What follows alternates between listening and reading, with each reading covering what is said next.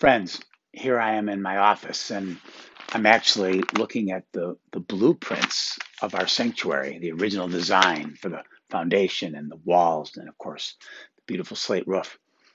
But I'm also thinking about our stewardship campaign for 2022. October 24th is our annual Promise Sunday, where many members will bring their pledges sealed in an envelope, place them into the offering plate. We will sing the doxology and then bless them. Some of you will mail your pledges in before, some after, but Promise Sunday is sort of the focal point of the stewardship campaign. I was thinking about, though, the campus and the building and the foundation on which this church was built. And then I realized that the foundation is not to be found in the blueprints, but the foundation is Christ Jesus. It was but 6 months after this sanctuary was dedicated in 1929 that the stock market crashed, and America was plunged into its greatest economic crisis in its history. They had thought and planned that by 1934 they'd have a budget of almost $40,000 in this congregation.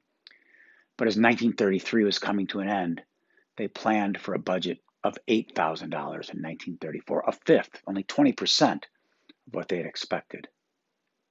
But they did something rather remarkable, and the spirit of their decisions continues to guide us this day. They decided to increase two areas of their budget. One is for the mission and outreach of the church.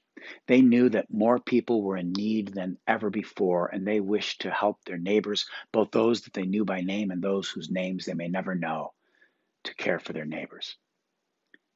And then they increased what they were going to use to support the faith formation of their children and youth.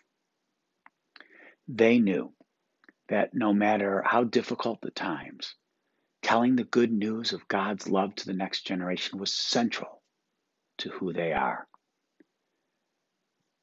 In 2022, our priorities haven't changed much. Yes, we still care for the building and the campus and this beautiful gift that we've received from generations before that is now our responsibility. But we also hope to increase our mission giving to support our neighbors in need. And we will continue to dedicate substantial resources to the faith formation of all ages, children, youth, and adults. I hope that you will consider generously supporting our campaign for 2022. These are difficult times, I understand that. Not everyone will be able to generously increase their support, but for those of us who are able to, I ask you to prayerfully consider a generous increase in your support for the ministry and mission of our church in 2022. These blueprints, they describe the foundation of cement and bricks and walls. But the true foundation of our generosity of spirit and of our hearts is found in our desire as a disciple of every age to follow Jesus' new commandment, to love each other as he has loved us. Thank you in advance for your support of the mission and ministry of the First Congregational Church of Western Springs.